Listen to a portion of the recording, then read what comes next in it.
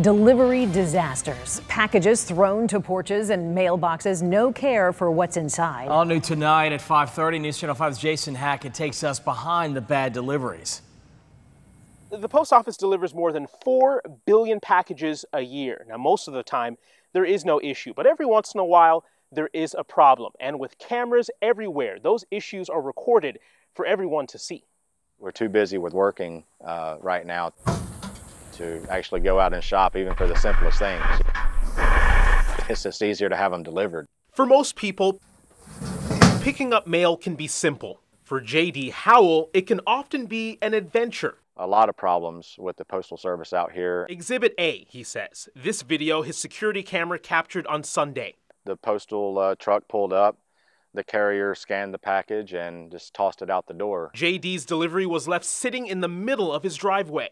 You know, it would take another 10 seconds to hop out of the truck, put it next to the garage door or under the cover at the front door. And when it comes to questionable deliveries, J.D. is not alone.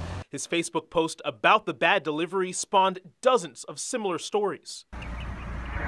And this video, sent in to us by a viewer, shows a carrier handling a package with anything but care. The allegations of improper deliveries is leaving many postal customers and their packages, well, you can say, bent out of shape.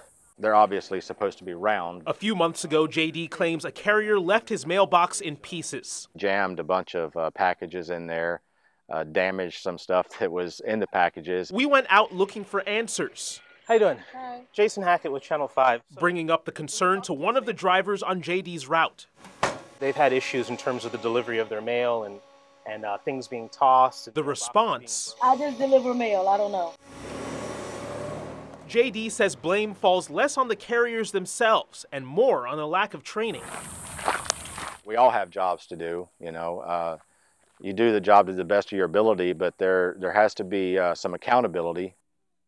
The U.S. Postal Service sent us a statement saying, in part, even one mishandled package is unacceptable and does not reflect the careful efforts of the thousands of professional, dedicated carriers and clerks in our workforce. In addition, officials with the post office say they personally called J.D. to apologize for the error. Now, if you want to report mistakes of your own to the post office, visit our website, WPTV.com.